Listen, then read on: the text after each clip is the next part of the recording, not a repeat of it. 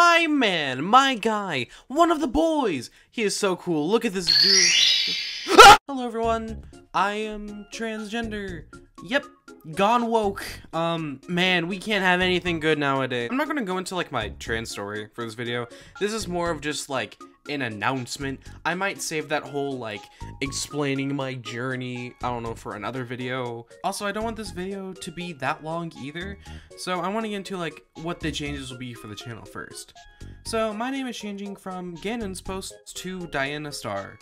My pronouns are she, her, and I have this new avatar and background and outro, which you'll see at the end of the video, all made by MicroMusic OC. She did an incredible job to do all this for me, and I can't thank her enough for this, and please go check her out. She's on Instagram, it's the first link in the description. This new avatar also has a very cute alien named Bob. Everyone treat him with absolute respect. He is a perfect being.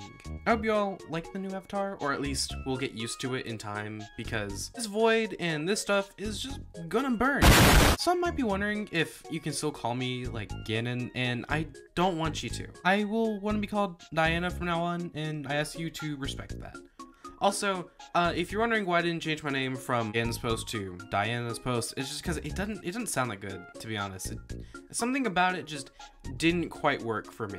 I do have pretty big plans for this channel, actually. It's gonna be fun. We're gonna have the epic time this year. I'm doing some experimental videos this year to see if that works out and see if you like them. This isn't really scripted, honestly. I bet you can tell.